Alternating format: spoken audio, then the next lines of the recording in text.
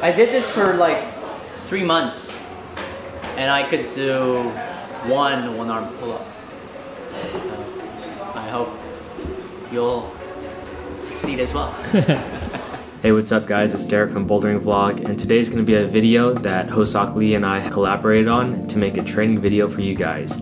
For 2 days now I've been able to climb and train with Hoseok Lee, and I can't help but notice that his skill level is just quite remarkable for the amount of time he's been climbing. A lot of people find him pretty easy to relate to, including myself, because we have a similar build and we've been climbing for about the same amount of time. But obviously the skill gap between me and him is huge. During his time as a climber, he's climbed with some professionals, picked up training techniques here and there, and he's kind of combined them into his own sort of routine that works with his schedule.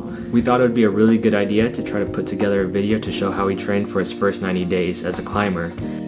He had used pretty much the same routine with some slight variations to reach all the way up to a V8, and that's a grade that I haven't been able to touch, so I'm looking forward to actually following this routine myself.